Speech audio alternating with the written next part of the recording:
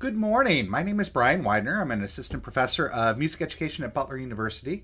And I'm delighted that on this early morning, a couple weeks into the school year, you've selected to spend your time with me talking about how we can take these weird and wonderful or not so wonderful experiences of the past year, year and a half, and make our classrooms better because of it.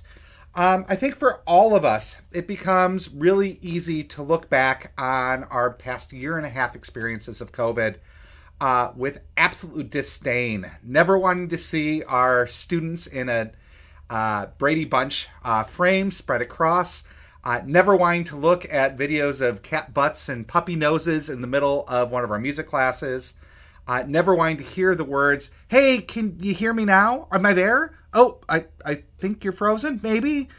And fighting to figure out all the different ways that we can interpret for our students what's happening on our screens. I, again, perhaps just speak for me, but I'm going to assume not, have plenty of words that we never want to ever hear again. And unfortunately, we may be hearing more of these as we look at the current news. But words that we never knew before, such as social distancing, Zooming, and the idea of hybrid teaching have become common parlance for us. These are things that we're going to want to store away. I hope we never need them again, but to have there if we need to use them. But today's session is talking about something completely different. This is not about what we want to forget about, what we want to leave off to the wayside, but rather, what are the benefits of this past year? What are the surprises that we found, either in lessons that we had forgotten about, in experiences that maybe we hadn't really investigated before? What are the disruptions and the interruptions to normal that when we look back, we go, well, maybe that wasn't so bad. So over the past several months, as I've sat down and worked with my graduate students, as I've worked with teachers in the area, one of the questions that I've regularly asked is, I realize that we never want to repeat 2020, 2021 again. But has there been anything good that's happened in the past year that you're going to want to keep? And as we get this presentation started, I would ask you to use the chat and include that over in our chat here as a starting point for our discussion today. What from the past year, year and a half, is something that when you look back was beneficial for your students, was beneficial for you, that brought a different way of viewing music, that brought a different way of viewing teaching, that brought a different view of learning, that when you think about it, you go, well, maybe that wasn't such a bad thing after all. And what would happen if that stayed in what I do? So as I've talked with these, with now dozens of teachers, a couple of common themes have come up, and we're going to investigate each of these. Now, as you look over these, I don't think you're going to find them as a surprise. We know that our ensembles are social spaces in which our students not only find music, but find each other. We know that there is a world that exists outside of performance. We know that we want to build a sense of independence for our students. We know that one of the goals of our programs is that music happens not only within the walls of our classrooms, but across a student's life. And we know that for ourselves to be successful, we need to find work-life balance. We can't be work all the time and still be successful at the end of the day. But I think what COVID has provided us is a disruption to that experience. The regular old normal, well, I have to do it this way because that's the way we've always done it. It's forced us to think about music and music education and our own classrooms and ourselves in a way that maybe we haven't done in a long time. So I want to use our time this morning to investigate how those explorations and discoveries impacted teachers along the way, but also how we might use those into the future to make our classrooms a better new normal. So when we think about our classrooms as ensemble spaces, we know that our students identify themselves by the ensembles they're in. We have the choir kids, the band geeks, the orc dorks. Students crave the community of our classroom. And it's not a surprise that many of our students start music because their best friend did, because that kid that they kind of like across the room did, because there is something social about that experience. What COVID taught many of us, and I say this from my own perspective as well, is that the incidental engagements that we have with students, the ones that happen at the beginning and end of class, when they walk by us in the hallway, when they bump into us at the grocery store, are just as important as the intentional ones. That the relationships that we build within our classrooms are the ones that sustain our students socially and emotionally, as well as musically and academically. Throughout COVID, we found that students craved not just the music classroom, not just the music learning, but the opportunity to share their music with one another, the opportunity to be silly and goofy with one another, to take 5 minutes at being in class and share the strangest thing that they've done, or take the tour of the house, or introduce their pet. I heard over and over again about programs where students were doing birthday drive-bys of one another, including drive-bys of their director's house on their birthdays, of asking for that individual attention that the teacher gives, of scheduled trivia nights and movie nights where they could just be together again, of the need for virtual concerts, not because it was about proving musical excellence, but because it was about sharing an experience. So as we return back to the classroom, I've asked, well, how do you capture that as you return back? And a few things came to the surface. One is to recognize explicitly that our students are in our classrooms because they belong there. There is a culture that they need to have there. Oftentimes, and I will say this from my own experience, we've allowed that culture building to happen accidentally. It's a byproduct of what we do rather than an intention. And what I heard the teachers say over and over again is that their intention is to put students first in the center of that classroom, to recognize that there is a need to develop a unique culture with a unique language, which even in a masked classroom can still be built. That we need to provide space for students to explicitly form those relationships, utilizing mentorship systems, utilizing that time before and after class to allow students to engage with one another, not musically, but socially, and to look for options to intentionally bring every student into that culture. Recognizing the need that our students need to not just be in a class, but they need to be part. They need to be an orc dork or a band geek or a choir kid. Another thing that came forward was that in that digital space, students came to rely on each other a lot, especially when technology might have failed.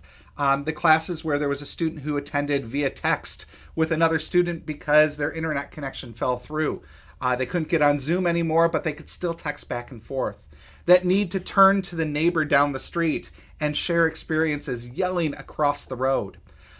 So as we head back into the classroom, as we create this new normal, can we create spaces where we not only allow but encourage students to engage and support one another?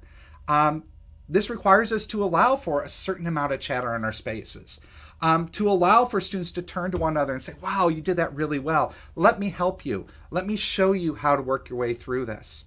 Do we encourage those relationships to form, or is it all one directional with eyes focusing towards the podium? That necessity for peer encouragement is something that has always naturally happened. But do we provide that space in our classroom, or is it something that only happens before class and in the practice room? Last but not least, many of the teachers I spoke to realized, again, what they already knew, but it came to the forefront of the fact that their classroom is the students' safe space. When we're in online settings, there was the need to create that connection of, if you need something, I am here for you. How do we continue to create that explicitly in our classrooms when we return? We have a pretty divided student body right now. Some who are fearful of being back and want masks on and social distancing. Others who just want to return the way it was when they were freshmen. Do we have that opportunity for students to talk about their own experiences, to be able to justify those and create a space around them that is reflective of them? For many of the teachers, they talked about the fact that at the beginning of the year, they create classroom rules that everyone shares. But oftentimes those classroom rules just get posted on the wall and that's it. Do we allow that opportunity for students to continue to engage, to continue to say, this isn't working for me. I need something different in this classroom. So I heard teachers talk about putting a comment box at the front of the room, of creating student councils within their music programs to be able to provide student input, of making their classroom space more representative of the students who are there. Do the students see their homes within the classroom? Do the students see their families, and do they see their identity there? In the same way that we were able to see as we looked at the bedroom that was behind them in their lessons when they were in digital spaces. As we saw in the assignments they submitted when we said, I need you to engage with the larger world. The general message that came from the teachers I spoke with was that as they head back into the classroom this year, they want to make sure that they don't just allow the ensemble to be a social space by accident, but rather they intentionally infuse that into each and every lesson. Another general theme that I saw from teachers in talking about their experiences of virtual, hybrid, remote learning was that pretty much out of necessity, because they weren't able to perform as well, they found themselves teaching areas of music that oftentimes fell by the wayside in their bands, choirs, and orchestras. These were issues of composition, history, theory, culture studies, connections to families. Asking students to look beyond just the notes they were playing and come to truly understand the music. Particularly as many of them returned back to the classroom this past spring, in the spring of 2021, they noted the huge impact that those background studies, that comprehensive musicianship, had on their students' learning. The students were more excited about the music they were doing, partially because they were able to do it together, but partially because they now understood that music to a higher degree. They understood what the piece of music was about. They understood how it was constructed. They could see through the notes and start understanding the piece itself. And they vowed that that is something that they want to bring into their classroom as they continue forward. One of the common themes was looking at the fact that for many of them, again, because they weren't able to perform, they did a lot more work of looking at the background of the pieces, studying as a group professional and collegiate performances of works, coming to understand who the composers are, what their justifications were. Two of my favorite stories, one from a middle school and one from a high school, were looking at David Holsinger's On a Hymn Song of Philip Bliss and Markowski's City Trees.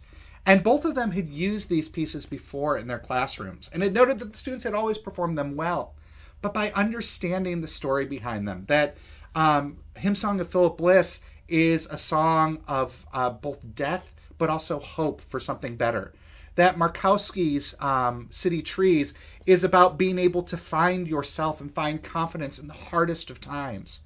These messages resonated with students, and particularly in pieces that are slower, more expressive, they're oftentimes harder to sell to the students.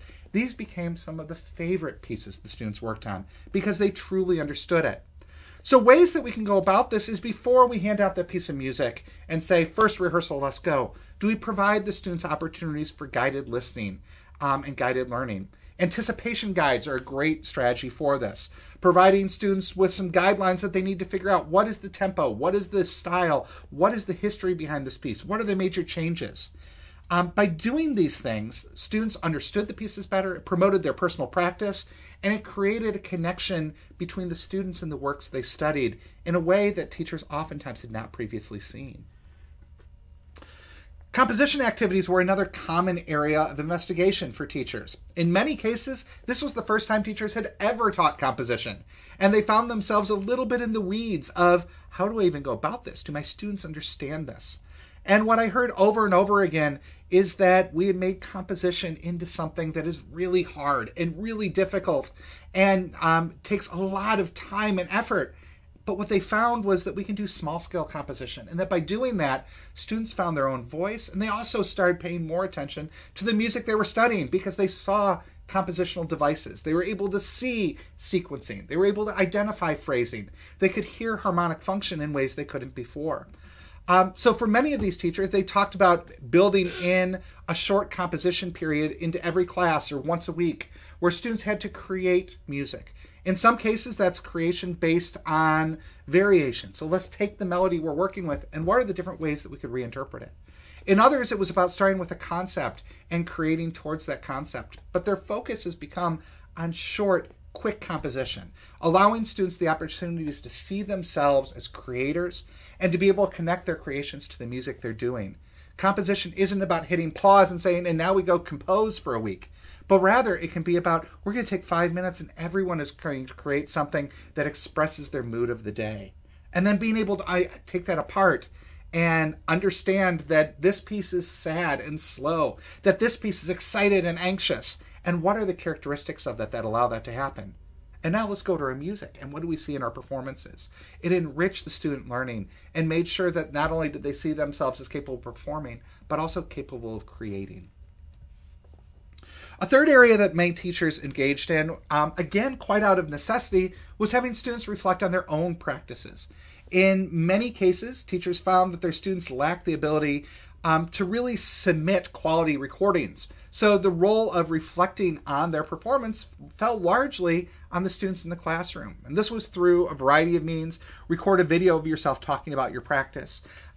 Engage in an online forum where we discuss a recording that we have cobbled together with one another. Reflect on a peer's performance and give them feedback.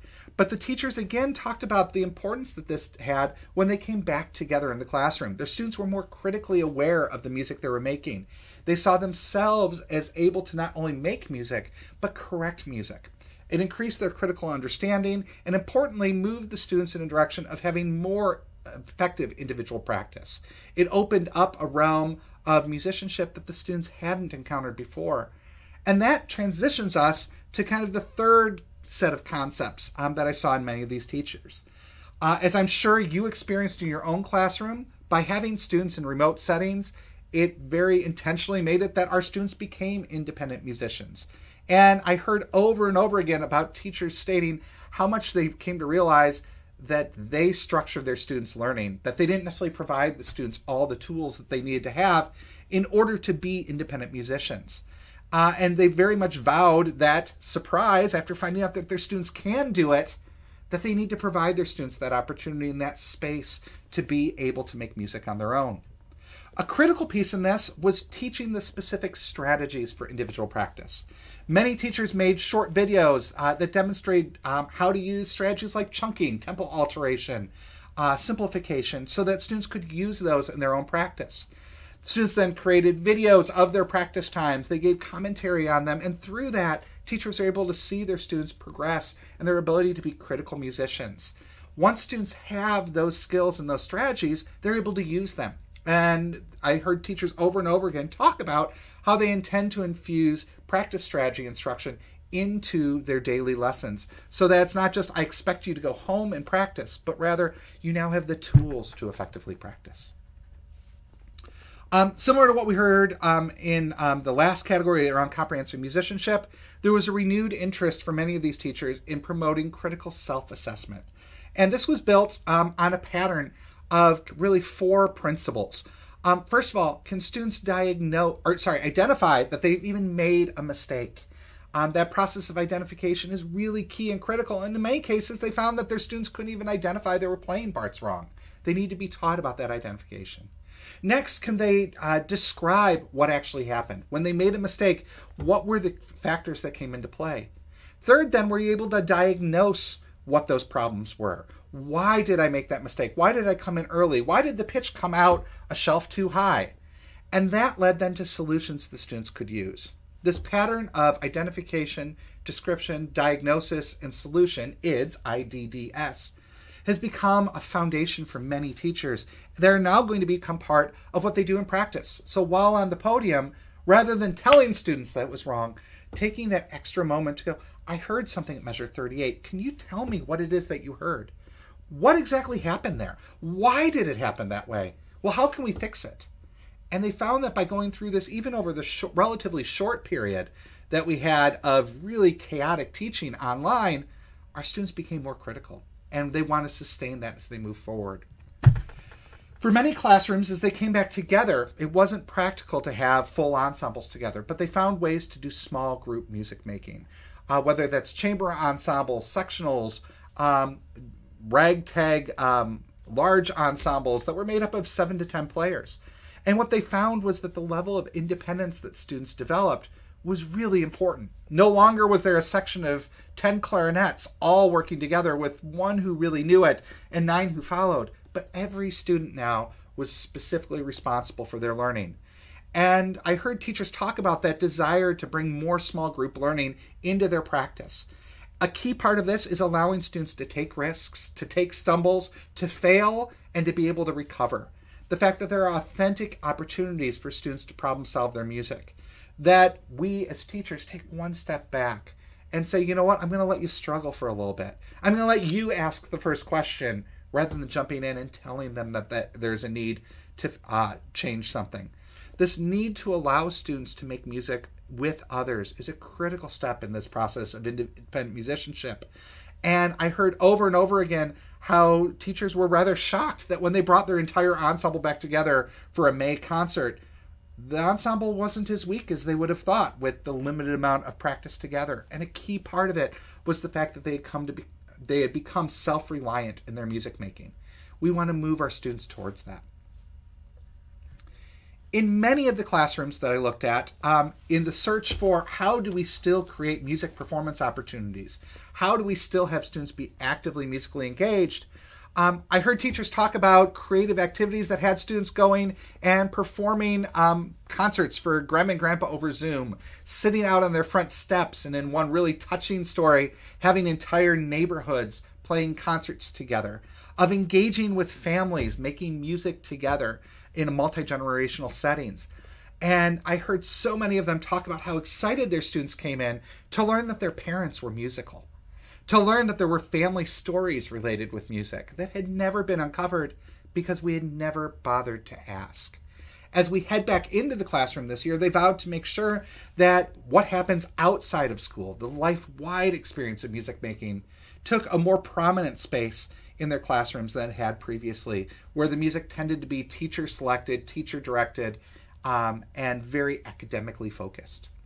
So one thing that many of these teachers talked about was engaging the families in their communities more strongly. In some cases, these are really simple things. We're going to send home a survey and ask parents what they believe is most important for their students' musical education. What is the music that happens in your household? What are important songs? And then bringing those into their classrooms. They saw the impact of asking the student to sing a song or play a recording that was important to them and having them talk about it, and wanting to harness those moments. The benefit with this is that many found that because parents were for the first time seeing their students engage with music in academic ways, their parents were able to support the students even more, even if they weren't musical themselves, because they heard the little snippets of, you know what, I heard that you're having problems with that music. Slow it down. Let's just look at a little chunk of it. Okay, so what's your problem? They talked about the fact that they had parents who were emulating the same teaching practices that they used themselves in their classroom. So by bringing families into the classroom, it made the families were more capable to help support the student learning outside of the classroom. Community performance took on a completely different face for many schools during the pandemic. In many cases, this involved virtual concerts, something that I hope we don't utter again, at least in my experience, anytime soon. But in many cases, we also found that these community performances became really diverse. One teacher that I spoke with told her students to go and find a space outside to perform.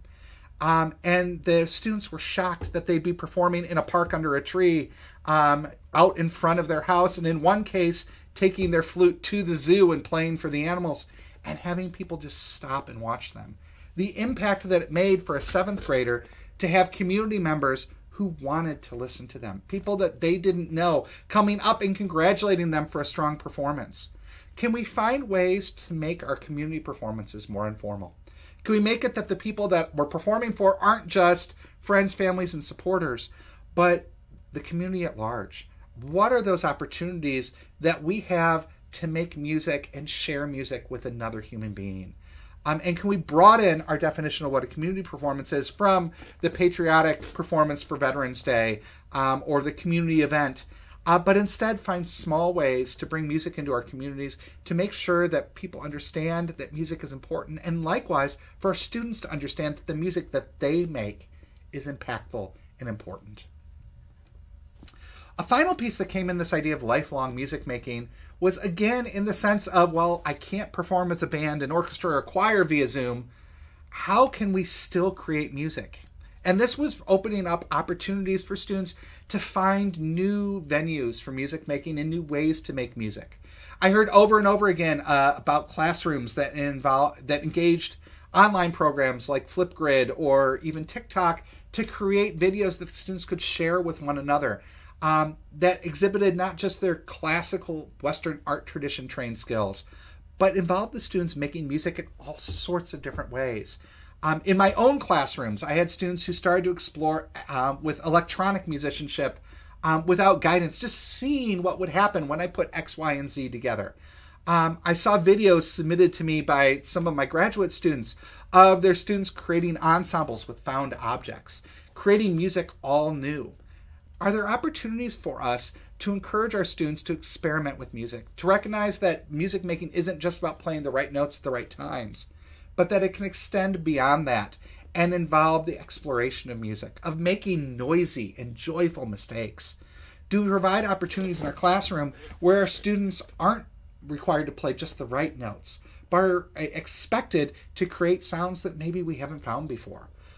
In many of the classrooms, I heard about the fact that we're having Creativity Fridays or composition and improvisation activities that encourage and expect students to not use their instruments in traditional ways.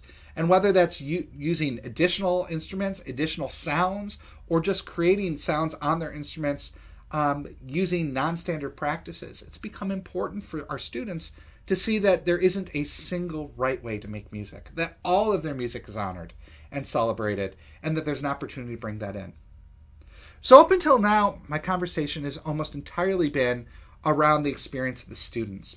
But I think the most resonant aspect that I heard from every single teacher was how disruptive COVID was to understanding work-life balance. For all the teachers that I talked with, the issue of work-life balance was certainly a critical element across the entire COVID pandemic. Initially, I think, and I will speak on my own behalf here as well, we were all absolutely overwhelmed, trying to figure out just how do we continue to teach our classes, to support our students, and find a peace of mind for ourselves. I know as I taught from my dining room table, the line between life and work became really thin, literally a wall. And I oftentimes found myself drifting from one to the other as my own children needed support and as my students needed support, and I found myself on all the time.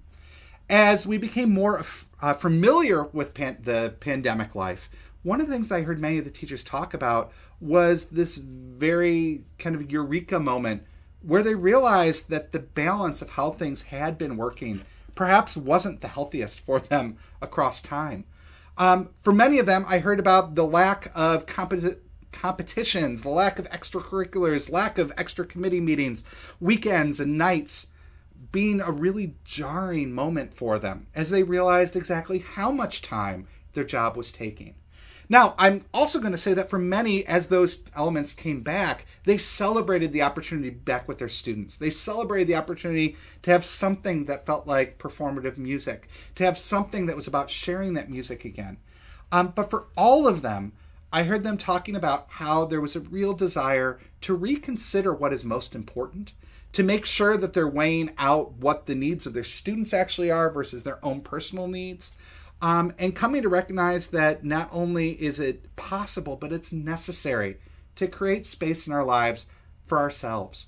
And I just want to reiterate the importance of that as we return to a new and hopefully better normal, that we don't just fall back into that trap of, well, I'm on for 110 hours a week, and that's just the way it's going to be. But we seriously consider what is it that we're doing and who does it impact. So one of the common themes that came up across COVID, and now as we head back into classrooms, I continue to hear, is this need to create boundaries. When we're teaching remotely and home was work and work was home, it was explicitly necessary to set those boundaries just so that we still had a space. But as we return back to perhaps more clearly delineated lines, school happens in the building, home happens at home, we need to make sure that we're creating spaces for ourselves. And I mean ourselves not as teachers, but as human beings. Do we ensure that we have the opportunity to care for ourselves? 3 meals a day, a good night's sleep, and time to engage in the things that rejuvenate us. And once we've made those boundaries, do we protect them ferociously? Do we make sure that when we say, this Saturday night is mine, we don't all of a sudden fall back into that trap and go, except for I'm going to do some grading, I'll check those playing tests, and oh yeah, I'll just run in and make some quick copies. We've all been culprit of that at some point or another. And I think COVID has demonstrated to us the importance of not just having great work experiences, but having some balance within our life where we can spend time with those we care about and we love, doing the things that we care about and love. Along those same lines, I want to reiterate the need that I heard over and over again, that we need to find time to shut down. And that shutdown may look completely different. For one person, it may be spending an hour with Netflix. For another, it may be doing a 5-mile run. But that need to be able to find time for yourself not only is critical for our own welfare, but it makes us better teachers. What I heard over and over again from teachers this past spring as we returned back to the classroom in still demanding situations was the demonstrable difference that came when they went and shut down for a moment and allowed themselves to put school aside, to close the laptop, to put the school bag under the desk, and remember what it meant to be a person. That when they returned back to their classroom, they were more effective, they were more energized. And this intentional scheduling is something that isn't a luxury, but a necessity to be an effective teacher. The trade-off in this is recognizing that doing more is not always better. In this case, I am the pot calling the kettle black, because I am absolutely aware of the fact that there are plenty of things I do in my own job that don't make anyone's life easier. It's more work for me, and my students don't benefit from it. But it's that feeling of, well, I should do this. I should make that a little bit better because maybe someone will care. We need to do a careful reconsideration of the activities we do, of the functions that we engage with, and ask what is actually important here. What is actually necessary? What am I doing that doesn't actually impact anyone's education, anyone's experience, but I'm doing because it's the window dressing, because it feels like I should do it? Can we eliminate some of the things that aren't necessary for us to be effective teachers and effective musicians, and instead use that time to the betterment of our students and use that time to the sustaining welfare of ourselves? There is plenty that we do in our jobs that we do because we've always done it that way. And if we can recognize those moments that we're doing more just because we're doing more, our students are going to benefit, and importantly, we are going to benefit in our own lives. So I would welcome you to continue this conversation forward. Over in the chat, as I encouraged at the very beginning, what did you learn from the pandemic that is now going to become part of your practice? Along the same lines, please also let me know, either through the chat here or via email, are there things that I can do to help you be a more successful teacher? Our mission here at Butler University is to support music education in all its forms, in all its ways. If there are ways that we can be a service to you, please reach out. Particularly as we return back to the better new normal, we want to make sure that we emphasize not just normal and not just new, but better. How do we take it somewhere different? I also want to encourage you, as we need to open up this channel for others, that I will be over on a Zoom link. You can see it down at the bottom of the screen. I'll also drop it over in the chat so that we can continue this conversation offline this morning. If there are things that you would like to share about your experiences that I can share with others, or if there are ways that we can help you, we'd love to have that conversation. Thank you again for joining me. I wish you the best of luck as you head into what will hopefully be a musically, educationally, and personally gratifying 2021, 2022. And I hope to see all of you very soon. Have a good morning.